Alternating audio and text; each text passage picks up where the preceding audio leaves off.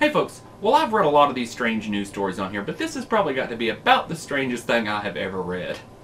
A feisty raccoon has bitten off a pervert's penis as he was trying to rape the animal. Alexander Kirilov, 44, was on a drunken weekend with pals when he leapt on the terrified but toothy furball. "When I saw the raccoon, I thought I'd have some fun," he told stunned casualty surgeons in Moscow. Now Russian plastic surgeons are trying to restore his mangled manhood. "He's been told they can get things working again, but they can't sew back on what the raccoon bit off," said a pal. "That's gone forever, so there isn't going to be much for them to work with." Is that not the craziest thing you have ever heard? I say good for the raccoon because anytime a sicko loses his manhood, the world is a little bit safer. Men are going to have to learn you can't just stick it in anything. It's flesh, it can come off. And you stick it in the wrong thing and it's going to come off. So I say good for the raccoon. He's just lucky there wasn't no squirrels around. He might have lost his nuts too. That is so crazy. But 44 years old. Yeah, it's a wonder he was able to hold on to it that long.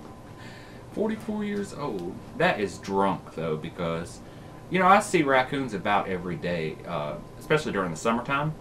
And I've told this story on here one time before. I had some raccoons got stuck in my trash can. I have one of those big city trash cans, and 2 raccoons had got down in it, and I didn't have but like a small bag of trash in there, and then they couldn't get back out. So I had to call animal control. But it never not once occurred to me to pull them out and make love to them. It never occurred to me. They're not sexy, and they're cute. Raccoons are pretty, but they're not sexy, not in the least. That is so crazy. That's the craziest story I've ever heard. I wonder if he was married. Try explaining that one to the wife.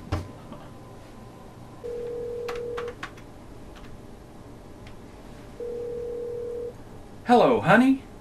We need to talk.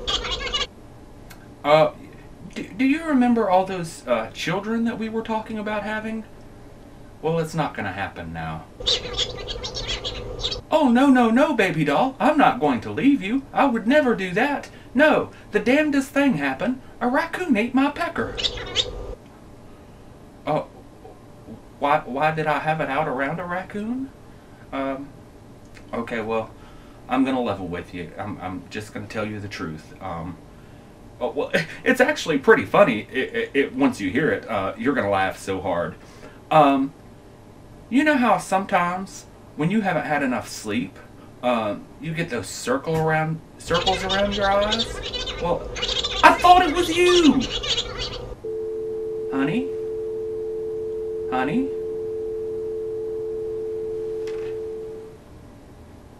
Yeah, that's going to be a tough sell.